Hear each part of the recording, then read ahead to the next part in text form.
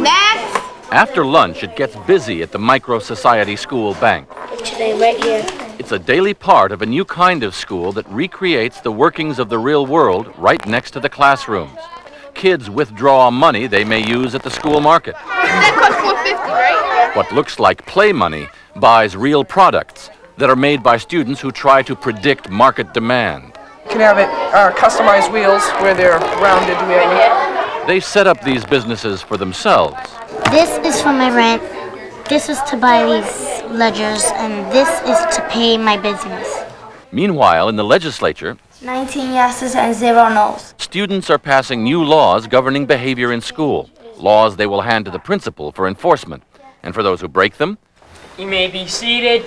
Justice from a jury of their peers.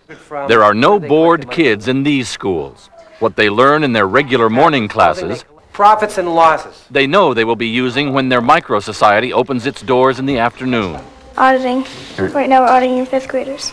And what the kids learn by doing in the afternoon, teachers know will help make abstract ideas real in class the next morning. When I had a business last year, I gave out receipts and I would keep a record of it.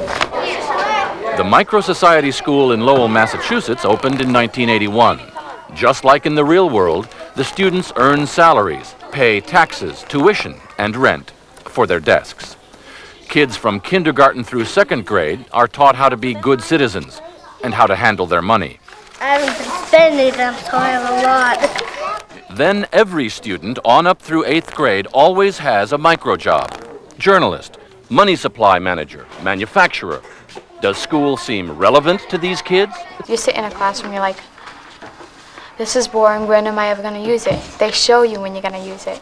Do they learn the basics? Reading, writing, arithmetic? the basics are here, and more. There's basics plus thinking skills and organization skills. They're reading and they're writing, and they're creating as well.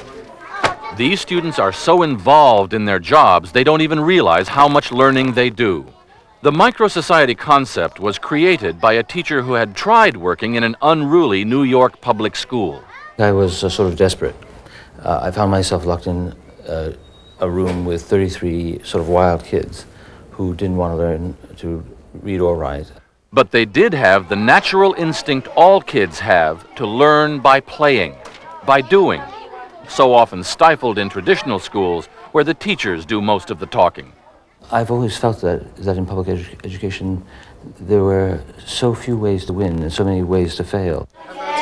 Here, there are many paths to success. Grades are only one of them. Every child has something to accomplish. Every child has freedom and responsibility. Our children have a strong sense of self-esteem and self-confidence because they know they will be listened to. They know they have a place. This is their world, and it's very real to them. Schools in at least 21 states are now adapting the idea, including this new one in Yonkers, New York, literally built around the concept. Every afternoon, kids race through their town square to get to work. Legislators here are arguing to toughen the gum-chewing laws. First of all, I want to say that if they eat gum, you should get a ticket. Translators hurry to get important news out in English and Spanish.